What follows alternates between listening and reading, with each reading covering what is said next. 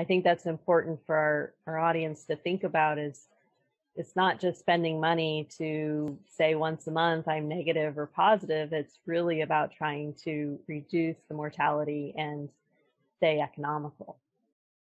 Yeah. One difficulty for those herds that are undergoing elimination, we talked about the importance of being aggressive in sampling and intensive sampling, right? And so one of the problems with that is budget. And then one of the questions is, how about pooling? Can I pool? Should I pool? Should I not?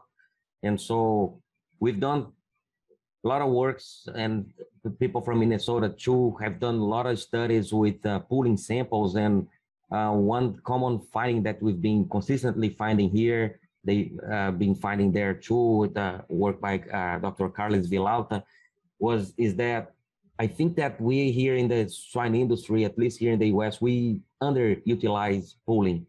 So looking at field data or simulation data, it's always a better idea to, so if you have, for example, a fixed budget, I want to run 3 PCRs. Let's get at this one example where I want to run 3 PCRs to cover my week.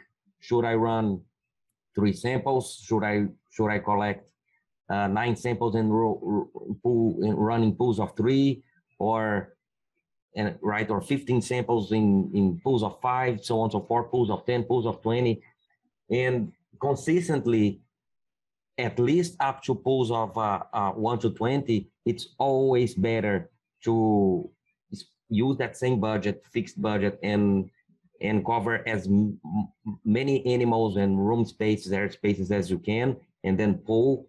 Even if you go all the way to 1 to 20, then just get those 3 PCRs and run 3 blood samples or 3 family oral fluids or 3 processing fluids from individual liters, right? It's always better to pool in our hands.